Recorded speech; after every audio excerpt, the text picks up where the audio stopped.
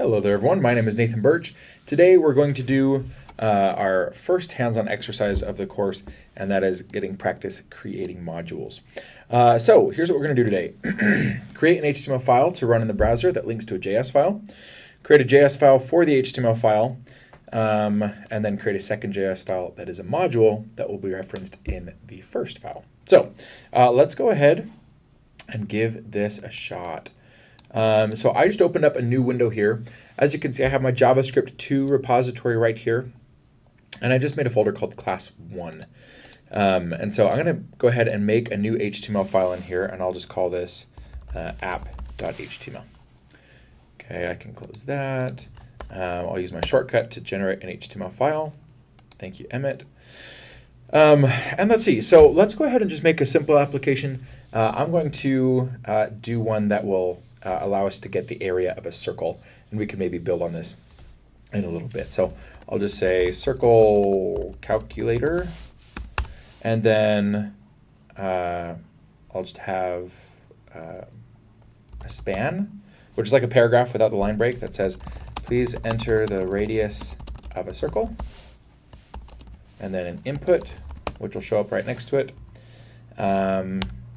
And this input, for us to get the value from it, I'm just going to put an ID in here of radius. And then we'll have a button to submit it.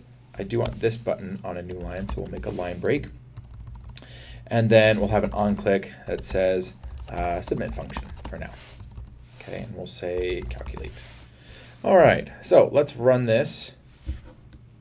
Let's see here with our live server.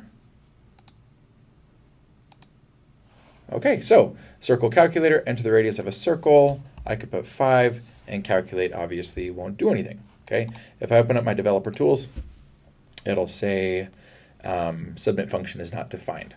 Okay, so let's go ahead and make a JavaScript file. I'll say new file, app.js, and then in here I'll say function, what was it called? I don't remember what it's called. Submit function, that's creative. So I'll copy that, paste it here, and actually I'm going to split this so that I can see both of these at the same time. So function, submit function, and let's see, we need to get our radius first, so I'll say let r equals document.get element by ID, and then we have a radius dot value. Okay, now we do need to, not node value, just value. We do need to do math with this, so I'm going to say parse float to convert it to a number. And that should give us our radius. All right. Now let's go ahead and output this to the page. So I'll say div, I'll give it an ID of output. And then I'll just say document.get element by ID, output.inner HTML equals r times math.py.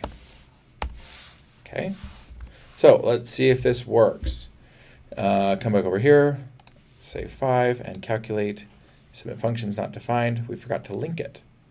So let's come over here, and we'll say script with a source of app.js. Okay, let's try that one more time. Third time's the charm. There we go. We have our circumference. And so there's a couple things that we want to change here, but the main thing is we are not using any modules right now. Okay, so what we want to do is be able to have all of our logic for our circle somewhere else. So I'm going to go ahead and make a new file in here, and we'll just call it circlecalculator.js. Okay.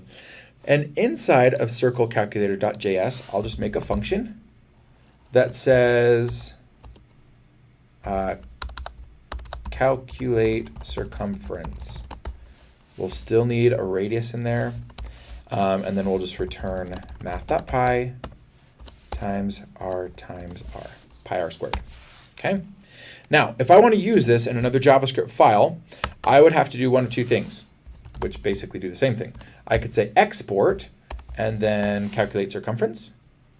Okay, that would do it. This would allow me to access this calculate circumference in another file. I could make this a comma delimited list if I had another function in here. okay? Or another way that I could do it, I could take that out, and then just right here, I'll just say export, okay? Which would make it so calculate circumference is accessible, okay? Now, let's head back over to app.js, and inside of submit function, let's actually do something else. So instead, what I'm gonna do is I'll say let circumference equal, and then we'll say calculate circumference, and we'll pass in r. Okay. Now, notice a couple. Wow, look at that! It automatically imported that. That's beautiful. I don't even have to do that. Okay, so this is really important for me to access the calculate circumference function from another file.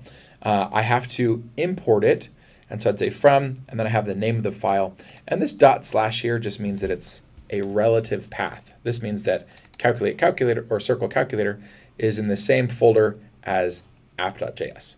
Okay, and then I have that function. But now look at this. This got grayed out, which means it's not being called. Okay, so if I try to run this right now, this should work because calculate circumference is right here. Submit function gets called from this button, and then the last thing that we'll need is I'll just paste what I had there, but then I'll just take this off. We'll use our backticks. We'll say the circumference is circumference, that variable.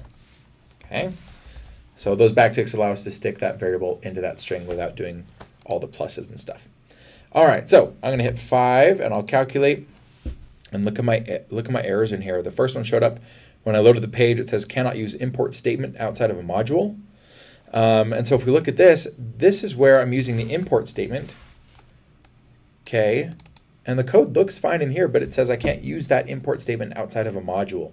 So I have to figure out a way to make this app.js file a module, even though the submit function was working just fine. And then our other error, submit function is not defined. Even though it clearly was just a minute ago when we ran it before we had this. Interesting thing here, if I comment this out, look, this is no longer grayed out, and we would be able to successfully run this. Notice our error isn't here anymore about the module, and now we get an error, calculate circumference is not defined. Okay, if we look here, that means submit function ran, we got the radius, and then it couldn't find calculate circumference, which makes sense. So, to be able to fix this, all right, we need to somehow make app.js a module, okay? And the way that we do that is right here in our script tag. When we import it, or when we include it in our script source, in our HTML, we'll just say type is a module, and that's all it takes, okay? Now, this didn't just like happily make everything work. That's still grayed out. Let's see what happens if we run this again. Hit refresh. That's an interesting error. App.js calculator error aborted 404. Let's see what happens if I push this button. Still, submit function is not defined. So what we're going to have to do, anytime you use a module, a new scope will be created, okay? Which means I can't just say on click to call any function, okay? But a module will be in its own scope. So the way that I get around that is I'll just put an ID in here of submit button. I could put anything I want, and then I'll take this off, and then we'll go ahead and trigger that on click in a different place. And so we'll do that still from here, but instead I'll just add a line of code that says document dot, and I could say get element by ID, or I could use a query selector, it doesn't matter, but I'll say submit button. And then, so now it's like watching that button, and I'll just say on click. So if that button gets clicked, then we'll go ahead and call our submit function. Okay? All right, so that'll get us past our issues of scope, and this will basically set us up so that we can use anything in multiple modules. So everything's saved. Let's come back over here, and let's put a 5 in there, hit calculate, and we still have an error. So 404 app.js 1 calculator is not found. Circle calculator is not found. Okay, so let's see what's going on here. So that's this line of code right here. We're including app.js in here, and then we're importing circle circumference from our circle calculator. So that should all be working fine. I'm going to stop our live server, And let's open with live server and let's see if that helps. Okay, type in 5 again, calculate, we probably have that same error. Okay, the server response or responded with a status of 404 not found for the circle calculator file. Okay, interesting. So that's right there. I could probably double click on this and cannot get. So it couldn't find that. Interesting. So let's try one other thing. And I'm just going to right click on this and I'll say copy path. And I'll paste that. And let's try it in here. So this isn't running from my live server. It's just running from, yeah, and we still have that same error. Oh no, it's a different error. Access to script at from origin null has been blocked by cores. So I'm thinking I probably just have a typo somewhere. Let's go ahead and look at that, the auto imported statement. So right here, import calculate circumference from circle calculator.js. That's totally it. Okay. There are some frameworks that allow you to do that, and it knows that it's looking for a JS file, but just vanilla JavaScript is not one of them. So, all right, let's give this a shot. Errors are gone. That's a good sign. We'll hit calculate, and the circumference is 79-ish. Okay, so that worked. Okay, because if we look at where this is being called, app.js, that ran when I clicked the button. Then we called the submit function. We parsed it. We got R. We called the calculate circumference function, which is being imported from here.